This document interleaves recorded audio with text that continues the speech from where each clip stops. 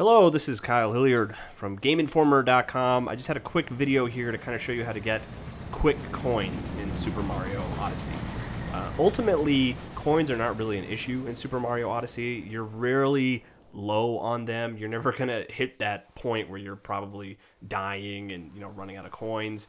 But there are a couple things in the store, especially later in the game, that are pretty expensive, and there might be, maybe you want to save up for something. There's something that I'm looking to buy right now that's 9,999 coins that I haven't been able to buy yet. So this is a quick tip. I don't know if this is the fastest way to make coins in the game, but this is a good way to make coins. It gives you 38 coins a shot, and you can do it twice in a minute.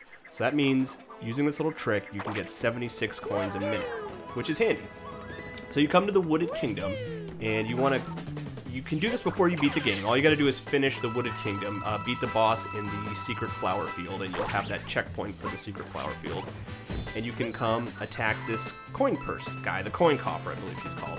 What you can do is you can take him over, and then just jump right back to that checkpoint, and just go run and transform into him again, and then you can kill him. And doing that, like I said, gives you 38 coins, and you can do it twice in a minute.